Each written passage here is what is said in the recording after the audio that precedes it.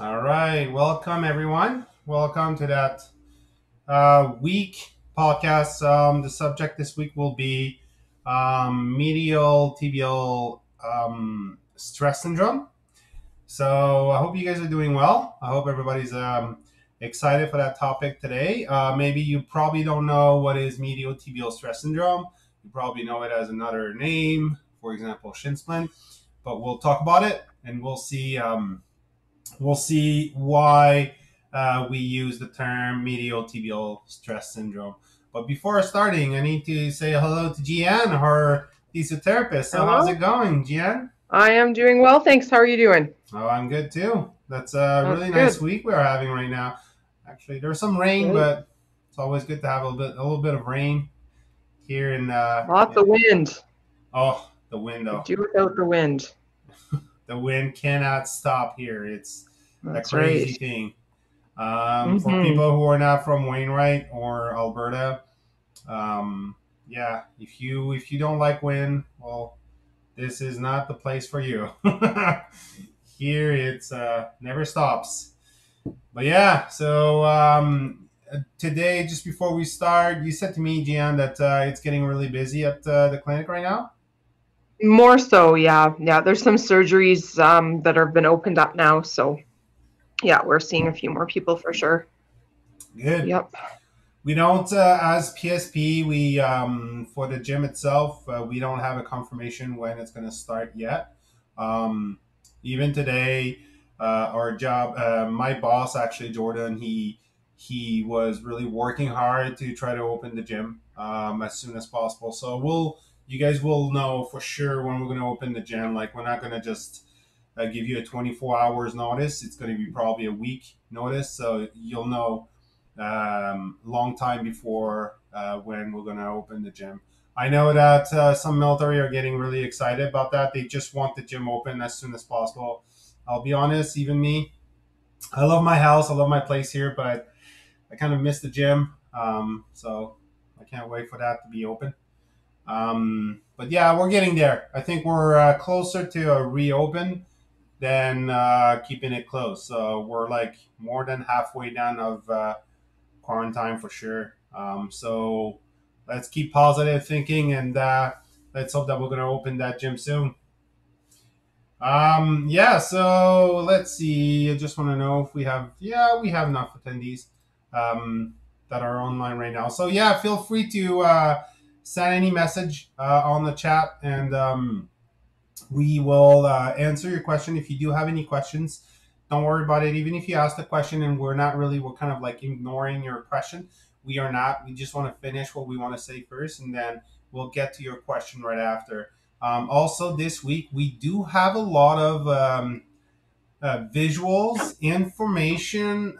We have a lot of stuff for you. So I will try. Last week, what I did is the handouts and all the links and stuff like that. I sent it at the end of the podcast.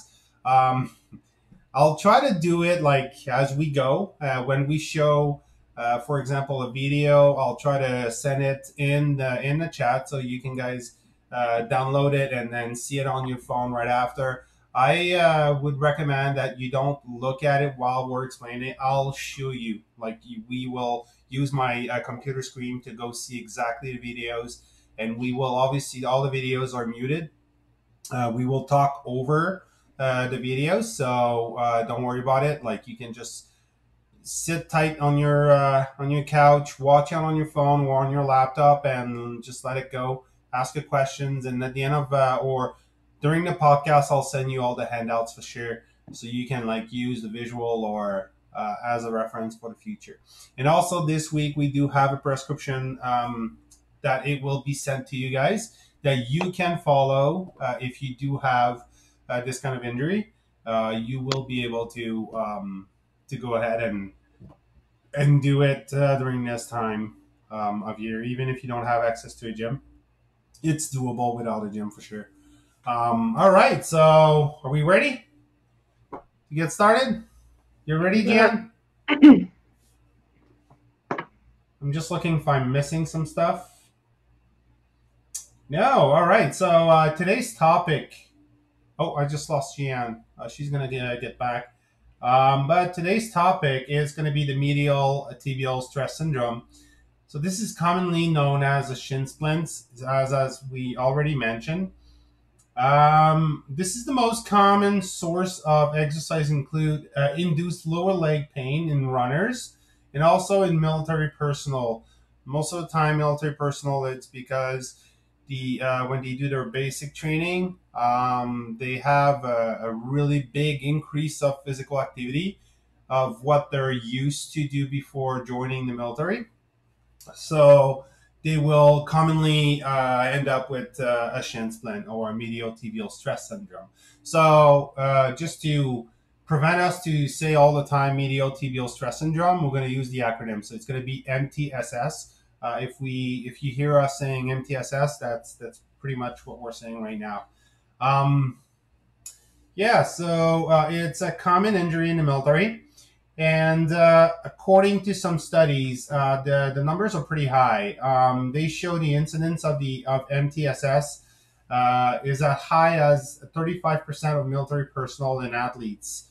So let's share screen so I can make you guys. Oh, okay. I'm learning some stuff on my share screen. That's fun. Okay, let's move this. Can you guys see my screen right now?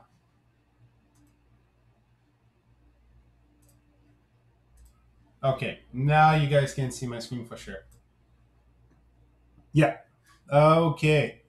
So some studies, we do have all these studies right here. I think it's this one here. This one here. So this is a study that shows that the incidence is at 35% for the military.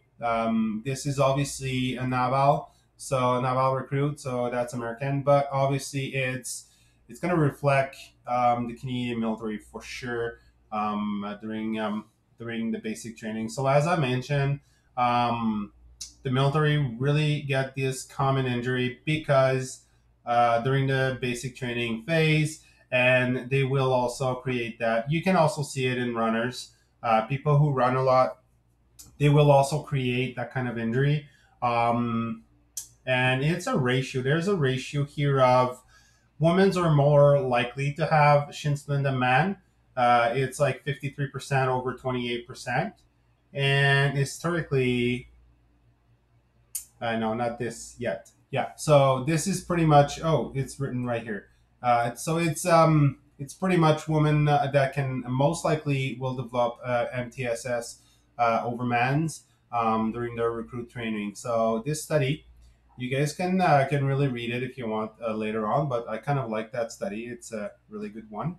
Um, Historically, MTSS has been described as an inflammatory reaction to chronic loads of a deep, soft tissue that connects the lower leg muscles to the shin bone.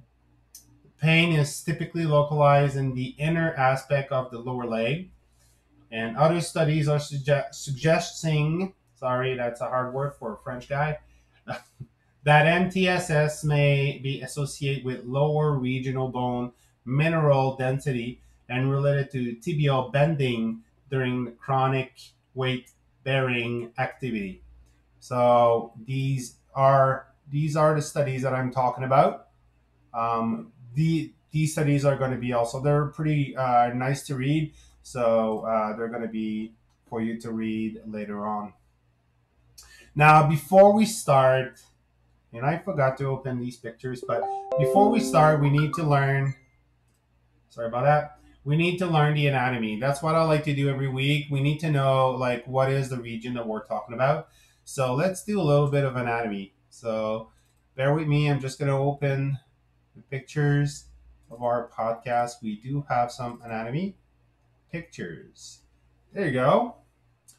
So as you can see on the picture, we have two long bone right here in the lower leg, the fibula and the tibia.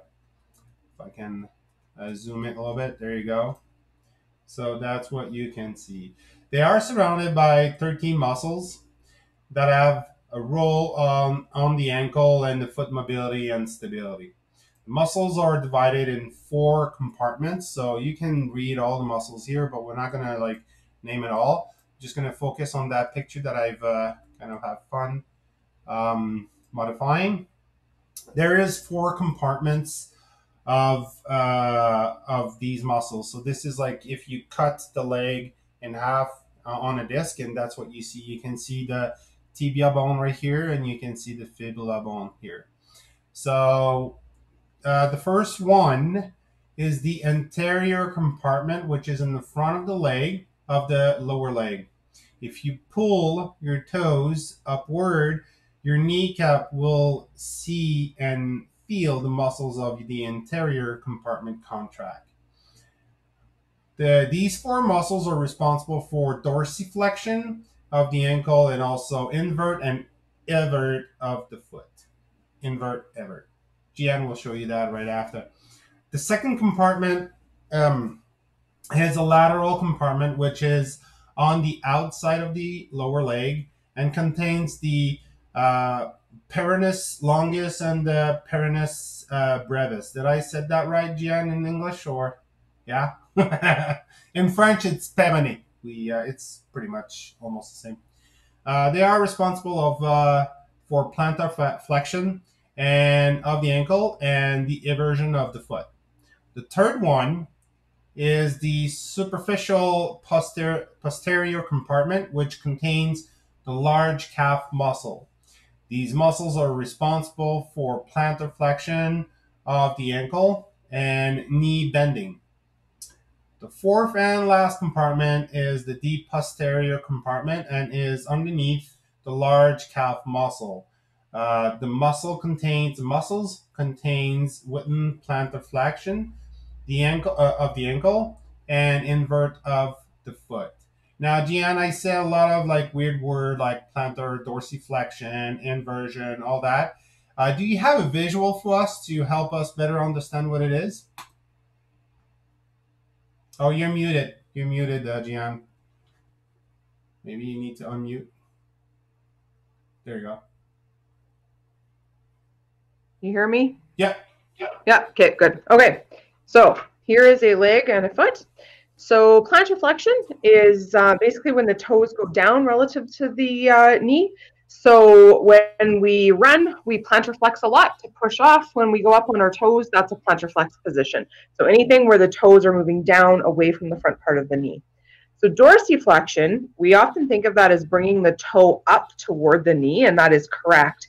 However, functionally, we more likely would bring the knee toward the foot, like so. So when we go into a squat position, when we descend stairs, we have to dorsiflex. So anytime the knee and the toes are coming closer together, that's a dorsiflex position. This particular model doesn't really do in an eversion, so I'm going to switch to this one.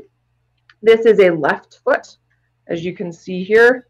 So inversion is when the arch of the foot lifts up and we move into an inward position. So kind of like, this is confusing because this is backwards. So like that. And then when we evert, it's the opposite. Or sorry, rather, when we invert, it's the opposite. So inversion is this way. And like we talked about last week with the inversion ankle sprains, it's basically that if you think of the way you're most likely to roll your ankle, that's inversion. And then the opposite direction is eversion. So those muscles on the front compartment, the anterior compartment, they're the ones that dorsiflex or pull the toes up. The ones in the back of the leg typically pull the toes down. And then the outside compartment pulls the foot out into eversion. And then we have the inverters are in kind of divided between the compartments. So yeah, so that's what that's all about. And I did a weird movement or weird position, but yeah, you can see a lot of military when they kneel for shooting. That's what Gian just said. Your knee will go forward instead of bringing your toes up. But yeah, that's another position that you can see military use when they work out or when they're trained. Awesome. So yeah, this is a really quick anatomy. Obviously, you can find a lot of more details if you want to in the anatomy of the leg, but it's going to be useful for us to better understand what's happening here during the injury.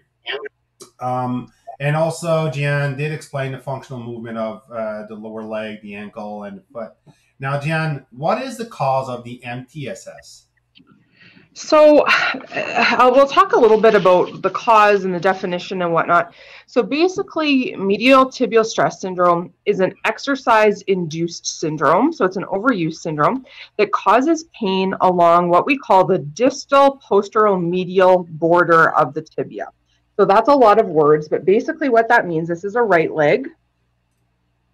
So right leg, this is the big toe right here.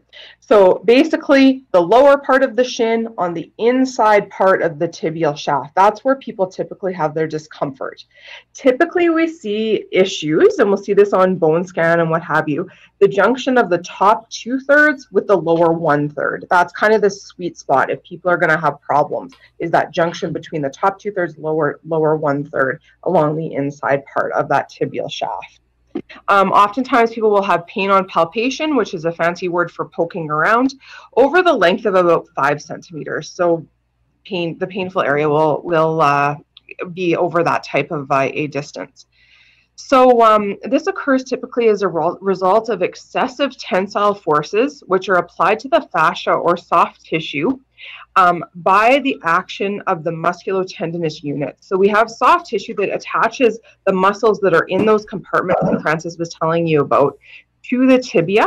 So the muscles that are commonly implicated in this are your soleus and your posterior tibial area, tibialis posterior, as well as flexor digitorum longus. So muscles in those compartments, they attach via fascia onto the bone, and then that fascia, when it's pulled on repeatedly, it can become quite tender and sore. So the condition usually, like I said, starts out as a fasciitis. So basically, anytime there is an itis, that means inflammation of. So if you have a tonsillitis, you have inflammation of your tonsils. If you have a gastritis, you have inflammation of your gastric tissues. So a fasciitis, obviously inflammation of the fascia. So that's the early stage of an MTSS, is the fasciitis. That will progress if it's not managed and the activity isn't modified to a periostitis. And what the periosteum is the outer surface of the bone. And it's very, very nerve rich. So when it becomes inflamed, it's very, very uncomfortable for people. So we start with a fasciitis, soft tissue issue. We move to a periostitis. So the bone is starting to be affected. Ultimately, we end up with changes in the mineral density of the bone in that affected region, which I showed you on the skeleton there. So this last phase, when the mineral density of the bone is affected, that really increases our risk of stress fracture. And that's the worst case scenario with this problem, is that it can develop into a stress fracture if it's not managed properly. So basically, medial tibial stress syndrome, it is multifactorial. It is an overuse syndrome. Some of the factors that can contribute to this are our anatomical structure. So people who are overpronators can get themselves into trouble. People who have really rigid, high-arched feet, they can also be prone. So if your feet either are too flat or too high, those are both risk factors for this problem. We also sometimes see folks who have what we call tibial varum, and you'll notice their tibias, their shin bones, they're very flared. They're not straight up and down as we would expect. Their tibias kind of come out like so, and that can predispose those folks to problems as well. So that can be very tricky to manage, because some of these anatomical problems, you're born with them, and they're not something that you can come into the clinic and we can necessarily fix. But we have to learn how to modify what you're doing to make it safe within the confines of your personal alignment. So talked about anatomical structure. Our training programs can also be contributing, which we're going to talk about in quite a bit of detail later on. Flexibility can be a contributor. For instance, if your calf muscles are really tight, that's going to affect the way that your foot hits the ground when you run, and that can create some issues. Muscle strength is another factor that can contribute. Footwear, as well as the mechanics of your movement and your running. So again, we have to look at all of those things because they can all contribute. The changes in any of these variables can lead to a medial tibial stress related injury. So what's what's also interesting is the term of shin splints. Now, before I show you a picture of that, I just heard my headphones saying that it needs to be charged, so I might change my headphones during the explanation. But just a heads up if I do have a problem with the headphones. Now, if I do share my screen, because I already put the pictures out, there you go. So the problem with the shin splint is the scientific world, when you read what is a shin splint, and it's a fun fact, so it's going to help you guys to better understand why we when we use the word shin splint, what's happening. So in the literal world, when you read some scientific study or books or whatever, they will always have a different description of what we mean about a shin splint. Now, on this picture right here, that's what I did. I just put all the description that we can find in some literal, I have a hard time saying that word, but literature. You're going to find these kind of description, and they're kind of like not really saying all the same thing. So what we are saying is, if you do say that you have a shin splint, you're not really precise in your information. And also, even doctors or the medical staff will not really use the word shin splint because it's not really a diagnosed situation. It's more a description, like a general term that say, oh, you have pain in your lower leg area. So there's a lot of different kind of pain and in that area, but MTSS is a proper word, is a preferred word because you know exactly where you have the pain and what is causing the pain. So it is preferred to use a term that are more clinically correct, sorry, specific and useful when we are using this. So that's why shin splint, it wouldn't be really a specific term. And this picture will be sent to you guys a little bit later. But yeah, Gian, how can we know that we have an MTSS? Well, despite how common MTSS is, it is a tricky condition to treat because there are, or sorry, to recognize, because there are a number of differential diagnoses that can mimic this. So things like anterior compartment syndrome, tendinopathies, or tendinitis in the area. We also, when we see someone with this problem, we're also trying to figure out at what stage are they? Are they in the fasciitis stage, or have we developed to a periostitis, or are we full-fledged to a stress fracture? And that is going to influence how it's treated. So it is a little bit complex to diagnose. To me, the cardinal thing is, though, I'm just going to go back to this model here. Again, this being a right leg. What I always do is I just start digging around, and you usually can come up, up, up, up, up, and people are fine. And then there's this tender spot right at the junction of that 1/3, 2/3 on the inside. And that's a fairly diagnostic thing, particularly if the history is, an abrupt increase in impact activity or load-bearing activity. If you have those, that's your history and your symptoms, your tender along there, we're pretty confident that that's what's going on. Compartment syndrome is another thing that we see quite often with our members, which again, like Francis had said, we use the term shin splint just as a general kind of term. So someone with compartment syndrome might be told they have shin splints, as well as someone with medial tibial stress syndrome. So it is a very general term. So I want to talk to you guys a little bit about bone physiology. That sounds fun, doesn't it? So our bones, much like our muscles actually, respond to repetitive loading by adapting their structure. We have a physiological law called Wolff's Law. And what basically Wolff's Law states is that bone has the capacity to adapt its structure in response to imposed loads. So much like muscle does, really. So bone will grow and remodel in response to the forces or the demands placed on it. The regular activity promotes bone strength through increased perfusion of nutrients to the bone cells. So for instance, you can see here when a bone is loaded, there's compression and tension, kind of depending on whether we're talking about the concave or convex side of the bone. And over time, the bone will respond to that compression and lay down more bone. So there's a study done with tennis players where they compared the bone density of their racket holding arm with their free arm. And that study showed that bone density was as high as 17.6% higher in their racket holding arm than in their other arm, which I thought was really interesting. And we have actually a picture of some x-rays that were used in that study. I have to do my weekly x-ray picture. It wouldn't be a podcast without that. So there we go. So yeah, you can see on the right side of your screen is that individual's right arm, and you can just see the bone density of that side compared to the left. Not only the thickness of the bone, but look at the whiteness, how it's much whiter on the right side than the left. And that's just, again, the bone is thicker and bigger, but also the bone is denser on that right-hand side. So that is the same individual, right versus left arm. It's pretty interesting stuff. So yeah, in males, a 17.6% difference in tennis players arm to arm. So interesting stuff. That's a really nice picture. Yeah, I thought it was cool too.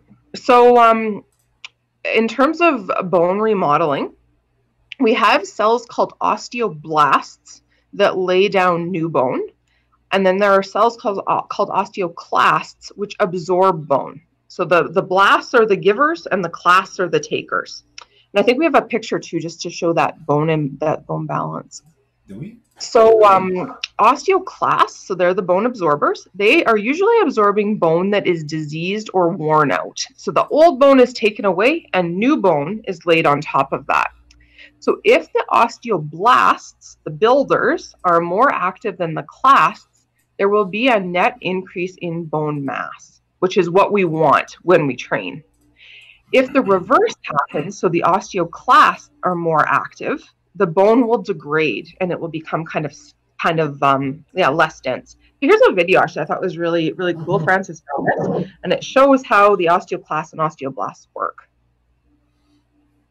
Yeah, so how, like, as she was explaining, like, you can see the interior of the bone right now.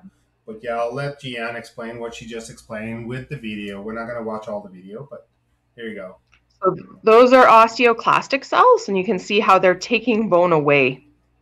Good thing I said that right, since it was captioned. And here are osteoblasts, which are laying down new bone as they move. So it's pretty interesting. So the bones regenerate. That's what it says, actually. It's like the bone regenerates all the time, because all our cells in our body will die at one point, and we need to regenerate all of it. So that's the job of these two things. They're just saying right now that the osteoclasts, how they get rid of the bone is an acidic environment. It's pretty much acidic in there, and that's the way you can get rid of it. It's exactly the same thing as you put an egg inside of vinegar. You will not see the shell after 24 hours. Pretty much the same thing. Yeah. So where we run into problems with stress fractures, particularly tibial stress fractures, which are the most common lower extremity stress fracture that we encounter, is when there is an imbalance between the osteoclastic activity and the osteoblastic activity. So progressive loading, as we said, builds bone density. But what happens when we impose our body to new loads is first the osteoclasts remove the old bone. And then the goal is we're going to get rid of the old and lay down stronger, better new bone. However, the osteoblasts are active in our rest period. So if people are overtraining and they're not adequately resting, the osteoblasts never have a chance to do their job.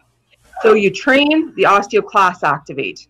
But if you don't get a break, it's more osteoclast, and eventually the bone will pretty much disintegrate itself because the osteoblasts and osteoclasts are not balanced in their activity. So if the bone erodes more quickly than it can be replaced, it weakens and stress fractures can result. And this is why progressive training and cross-training are such important concepts, instead of, the whole weekend warrior syndrome where we just go nuts and don't give the bone a chance to rebuild and repair itself. So what are the treatments? Okay, well, I'd like to emphasize with this condition, like we talked about, it's very multifactorial in terms of its development. So I would really advise against a cookie cutter approach in terms of management. So initially, like with most things, we're going to manage this conservatively and try to manage the inflammation. So to get that itis portion, whether it's a fasciitis or a periostitis, under control. So we do that with, the RICE concepts. ICE, there's definitely a role for anti-inflammatory medications in some cases. Rest, certainly activity modification is very, very important for these individuals. The priority is really to catch this in the early stages to prevent progression to a stress fracture. You can take your recovery time from 2 weeks to 6 months pretty easily by not stopping when you need to. So as we said before, this is very multifactorial, and we have to assess specifically to determine which factors need to be addressed for each patient. So if there's an anatomical structure that's problematic, such as an overpronation, we might need to put a person in insoles. If there is, again, if they have a very cavus or rigid foot structure, we might have to put them in a more cushioned type of shoe. So just giving you some examples there. If there's an inflexibility, we're going to have to stretch that out, maybe do some manual therapy and hands-on work to release certain muscle groups. We definitely pursue strengthening for sure for people.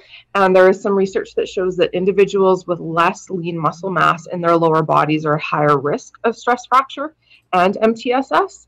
We also, in some folks, need to look at footwear, and we also need to look at running mechanics. So again, for me, I don't just say this is my shin splint protocol for people, because again, we have to figure out, number one, what is the cause of the shin splint? And number two, if it is MTSS, what are the factors that have contributed to that? And that's where we need to approach it. And the factors that, maybe have given Francis issues with his shins may be very different than mine. So that what we talked about before, Wolff's Law, about bone responding to mechanical stress. And so we definitely try to apply that physiological principle to our programs for people. So a well-rounded physio and rehab program can help ensure that you get back to your normal lifestyle quickly and safely. So there is strong evidence that exercise increases bone mineral density, both strength training, so high muscle load activity like weightlifting, as well as weight-bearing endurance or aerobic exercise like running, cross-country skiing. Those can both result in positive effects on bone density. So those are things that we definitely look at when we design a program for somebody. There's definitely a role for taping. I've had pretty good success with taping for this problem. I mean, obviously, if you are having a stress fracture and you tape it, that doesn't mean that you're safe to go and run a marathon, just to confirm, but it can be effective in terms of symptom management. Some folks, like I said, are requiring orthotics. We sometimes will dry needle if there are some muscles that are really hypertonic and contributing to that fasciitis problem. And yeah, again, I just would never approach these people with, this is the program, we all do the same thing. So yeah. So Francis, we talked about treatment. What would you say would be some good reconditioning recommendations? Do you want to show the taping first, or do you want to go with the reconditioning? Let's see how we're doing for time with the taping. All right. We'll do your reconditioning first. So as Gian just explained, what's really good is there's a lot of studies about, let me share the screen again, because I want to show you guys the studies that I'm talking about. Kino Quebec is a Quebec governmental committee, like scientific committee, that do publish some oh, I thought I've opened it. Yeah, they do publish some documentation. Obviously, it's in French. So for all the French people, if you want to read that book, is very good. What you can read on the title right here, it's physical activity and the health of bone.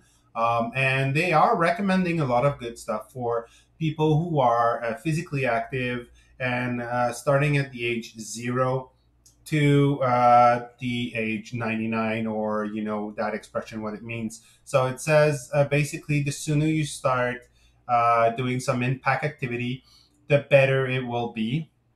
There is a graphic that I like to show you how important it is. The graphic right here that you guys can see, it's still in French. I'm sorry about the French version, but I'll explain to you what it means. So on the Y line here, it's going to be the bone density, and on the axis, it's going to be your the age. So you can see 0 to when you get old, and you can see the big difference between boys and girls, and physically active boys and sedentary boys, physically active girls and physically active sedentary active girls. as you can see, between the age of 8-ish to the end of your teenagers, so 17, 18-year old, you will see that there is a really big peak of bone density during that period of time. And you can also see that the red line is way higher if you're during that period of time. So that means if you're physically active during that time, you will have a bigger bone density. And what's really nice about that is the longer, if you do it during that time, it's going to stay high, really high during the rest of your life. Because, after the age of 35 ish, your bone density will go more in regression than progression. So you will have to try to continue keeping your bone density really high during that period of time. But you can see that if you are physically active during that period of time, you will be in a good position for the rest of your life. So it's really recommended if you do have a family with kids and you want them to do some physical activity. It is really recommended to do a lot of impact activities. So a type of impact physical activity would be skipping, running, some sports like that. Even like Jan said, playing tennis.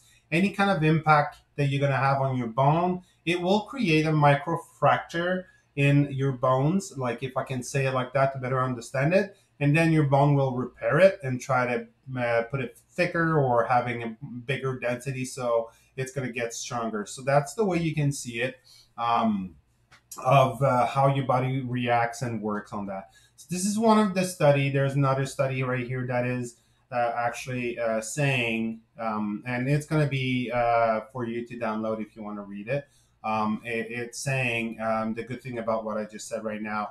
The sooner you start jumping, the better, and you can even prevent osteoporosis if you do that kind of lifestyle when you're young. Now, what I want to show also, I just don't want to get mixed in my stuff. It's going to be here. This is a reconditioning program that they do recommend for people who do have MTSS. Now, the first thing to do, as Gian already mentioned, is you need to rest and you need to put some ice to reduce the inflammation.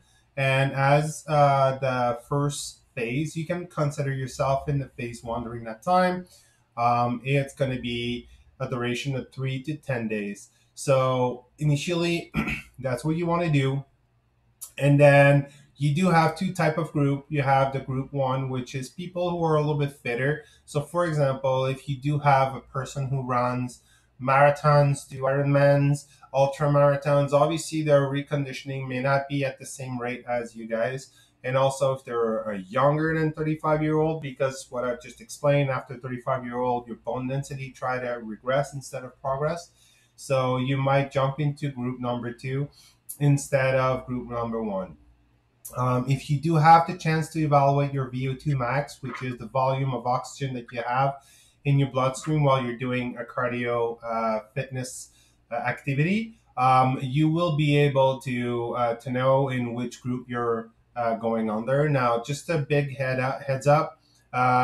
If you do have a 45 milliliters per kilogram per minute, this is a really good VO2 max, obviously depending on your age. But that is just saying if you do have a really good cardio, basically. So if you do have a chance, any kind of a kinesiologist, exercise physiologist can do a test to evaluate your VO2 max. But if you don't have a chance or you didn't never did it, I would say start in group two. That would be really a safer way to do your reconditioning. And also, it might take more time than what it's recommending right here. All right, so you might take a little bit more time to jump from phase one before going to phase two. What I really like in all the phases is what you can see at the bottom right here. It's the pain-free scale.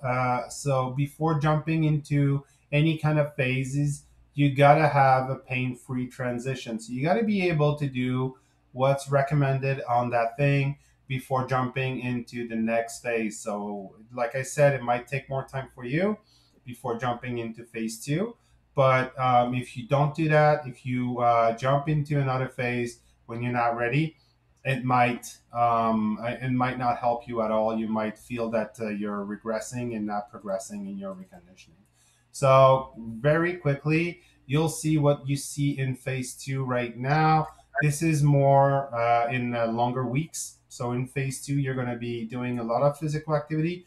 Um, and you can see what it's saying right now. You do some cross training, a 20, 25, 30. So during that week, and jogging time, it's 0 minute during that time. You're going to progressively increase the jogging time from 1 to 3 to 5 minutes, and that's the progression that you're going to do during that time. The cross training is other type of fitness. You have all the details on the top right here, and this is the same thing as I mentioned.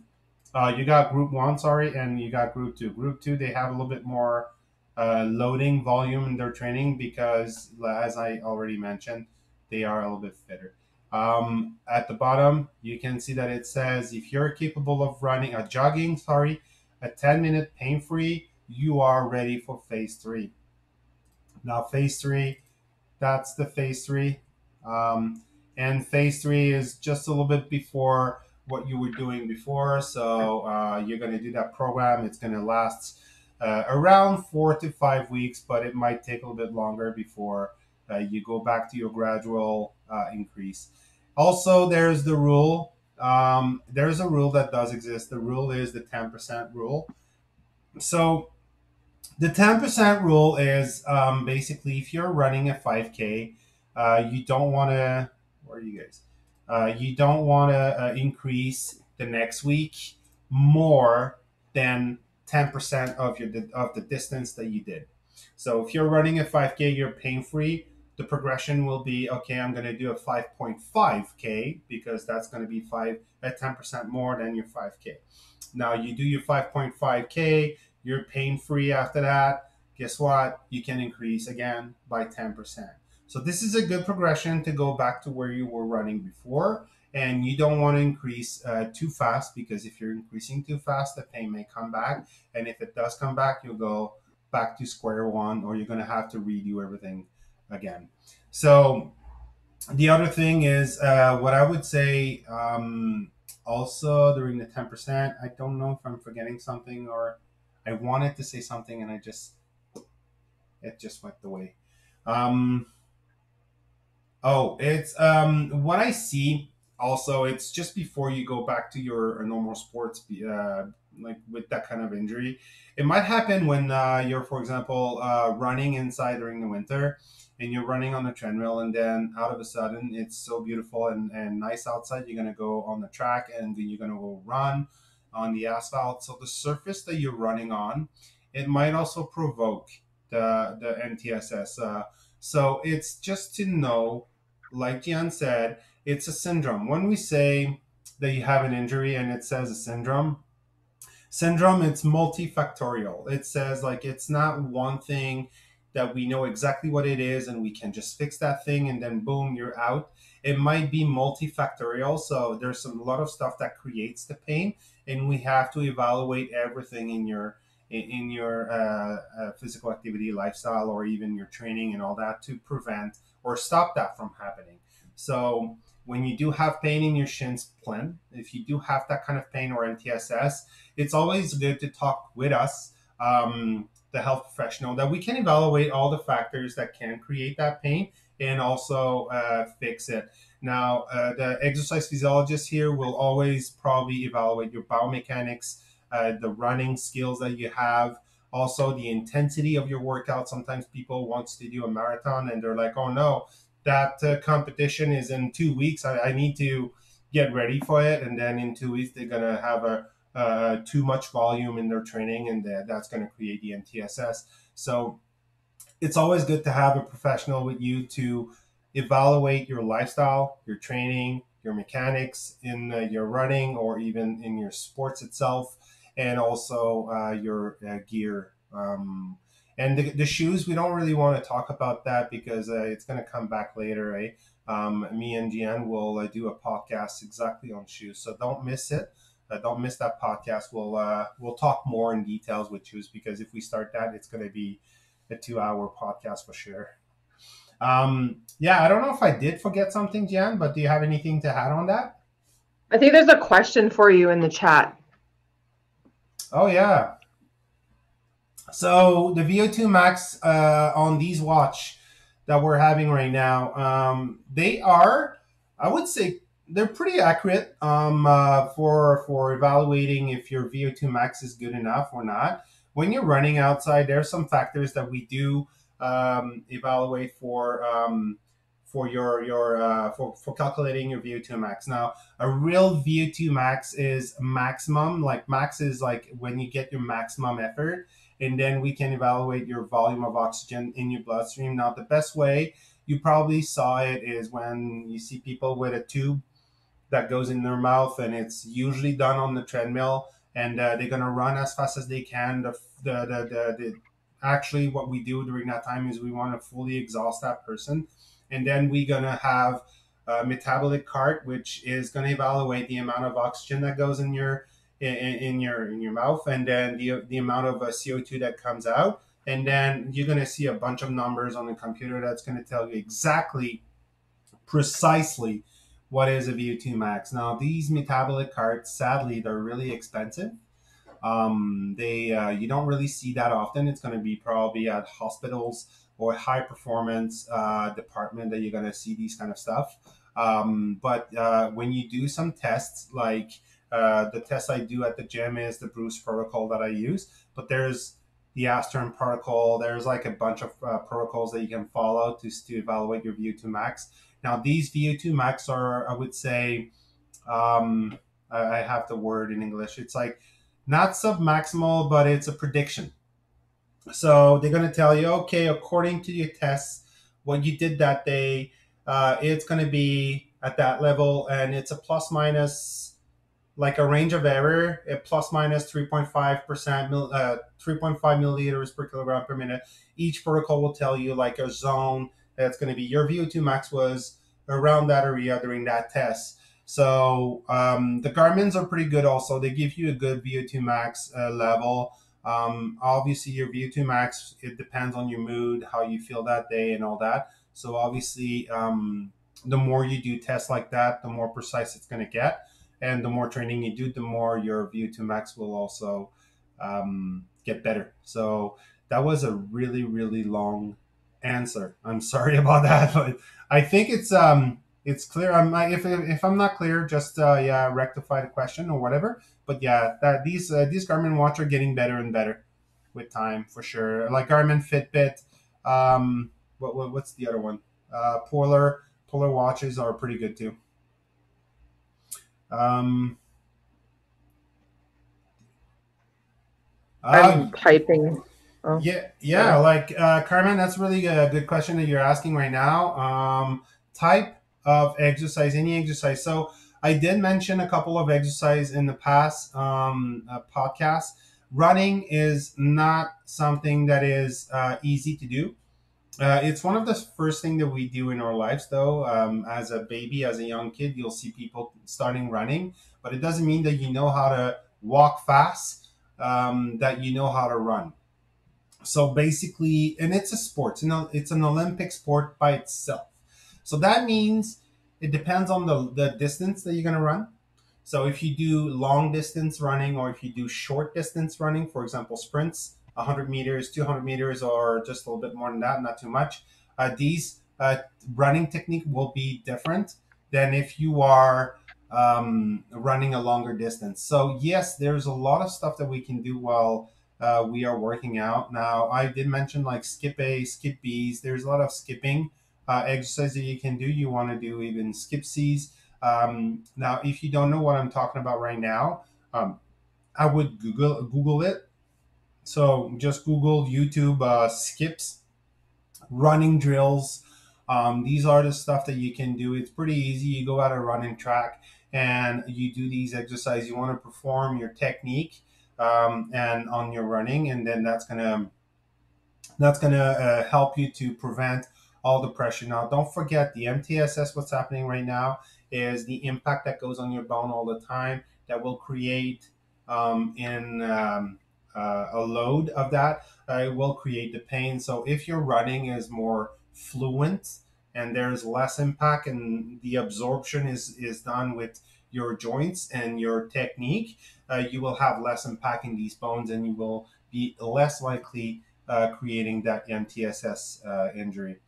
So again, I do give a lot of long answers, but also Gian give you a couple of answers in the chat. So yeah, so these are the stuff that you could do to prevent or to increase your technique into running and decrease the chance of having that kind of pain. One of the things that I would recommend also is you got to be patient when you do have that kind of injury. People wants to get back to sports as soon as possible. I would say we can compare that with concussions. Concussions, even if you feel better, you are okay. You cannot really go back to your physical fitness level or what you were doing before as fast as you think. So people don't want to wait that long. But I would say it's better if you take more time to prevent that from happening again. You could see it. I know I'm just giving a similar example, but there's a really popular example of injuries that professional athletes are taking more time than you think before going back to play. For example, Sidney Crosby with his concussions, he did took a long time of rest before going back to the NHL, and as today, we're not even talking about symptoms or problems with his concussions anymore. So these type of injuries are taking more time to heal, and we need to be patient, and we need to always go progressive with our reconditioning part. So we have to be patient. That's one of my best advice I can give you today. Well, I mean, if you're 2 weeks into a program and you're starting to have problems, and we can modify it and have you back in action in 6 weeks, we're a lot further ahead than someone who has symptoms at 2 weeks, pushes through, and in 6 weeks they've got stress fractures and they end up immobilized, and we're not even allowed to start reconditioning them for 3 months. So sometimes, like, people don't want to quit, and I mean, I certainly respect that, but this is one of those conditions that should not be pushed through beyond what is reasonable, or again, the consequences can be pretty dire. I've seen some pretty bad prolonged recoveries come out of stress fractures that probably could have been managed quite simply in their early stages. Yes. Mhm. So okay, I'm having an echo on my side. All right, so yeah, that's pretty much. Oh yeah, one thing I could finish with, I wrote it down. I just not to forget. Going uphill and downhill mountains. Like obviously here in Wainwright, if you find a hill, let me know because I'm really interested to find one. But if you go in other provinces, or even like more on the west coast of Alberta, you'll see a lot of people who love to run in mountains or even uphill and downhill. So this is one thing that you could probably go progressively because this might create some pain into your MTSS. So during the reconditioning, I would say start with flat surface and then progressively reintroduce your body to what you were doing before. So if you're like a hiking guy or person, it's always like don't get back to your normal fitness. Just go back progressively, and that's going to be a permanent change after that. Another thing that I have had people have issues with is just remembering that the road has a camber. And so when you run in this way and then you come back on the other side of the road, your right leg, for instance, is always going to be on the downslope. So sometimes on the road, you're better to run in and back on the same side. So that you basically your legs get a chance to kind of balance out and give you some symmetry. That can be Yeah. an issue too that I've seen with some people. It's simple, but it's something that people don't necessarily think of because it is a very subtle issue. So There is also the gym in Wainwright. The gym floor, it's 110 meters round. And when you do running, always inside here, you're going to feel some pain that's creating on your knee, left knee, if you're always running on the same side. So it's even better if you're running on a longer distance, like a 200 meter. track or 400-meter track. And also, if you're always running on the left side, your body will always get used to the left side, but not to the right side. So it's always good to variate. And actually, variation, it would be one of the rule of physical activity lifestyle. You got to variate your physical activity. As you can see, Gian showed you a picture of an X-ray of a person that is always playing tennis, and you can see there's a bone density difference on the same person. That's like her left arm, and the right arm is more dense than the left arm. Well, that happens in a lot of like monosports players, people who are playing only one sports. You can see a specialized development, I would say, for the muscle, for the flexibility, for the bones, but you will not have a fully developed. So that's why these people, even if they're doing a lot of sports, we will recommend them to go at the gym and um, focus on the muscles that are not really demanding during the sports. They're gonna like just focus on their weakness instead of just doing always the same thing. Now, on the lifestyle habit, I would say if you do have a lot of activities that you like, the more variation you have in your life, the less I would say specialized development on your body you will have. So you will have more a complete development on your body. So that's why even the CSEP recommendation, they were saying that you need to do not only cardio but muscles, but flexibility in your week time, just to create a balance in your development. So that would be something. Now people in the chat are just telling me where's the mountains and in our regions. Thank you. I'll keep track of these mountains, and I'll go run on in these mountains. Yeah, so we're lucky to have people in the chat to comment my stuff. All right, so we don't have a lot of more time left. We only have 3 minutes left on that podcast. So I hope you guys did enjoy that podcast today. Next week, oh, I forgot to send you guys the prescription that you can follow with these kind of injuries. Next week, we're going to have our Ironman athlete, which is the warrant officer, Frédéric Nolin, who's in Saint-Jean-sur-Richelieu. But if you guys want to come at that podcast, I'm really going to appreciate, because it's a special guest. He's going to be here to answer your questions. So if you want to start Ironman or triathlons, or you just want to start bicycling or just running, he's going to be your guy to answer all your questions. So don't miss it the next weekend. Me and Gian, we will talk about rhabdomyolysis, a really scientific word, but you'll see what we're talking about. That it's a really relevant topic for that kind of sports. So it's going to be here on Demio. If you can register as soon as possible, that's going to be awesome. And we will try to have some French people from Quebec also. So it might be a bilingual podcast, but that's totally fine. And I hope you guys are going to be there. I hope you guys did enjoy this podcast this week. And Gian, any last words? Nope. No, we're all good. So just any suggestions for topics, let us know. Oh yeah, for sure. We will obviously accept any kind of topic. So you just shoot us an email, and we will be more than happy to send you guys an email about that. So see you guys next week at same time, same place. Don't forget to register, and we'll see you guys then. Thank you. Bye.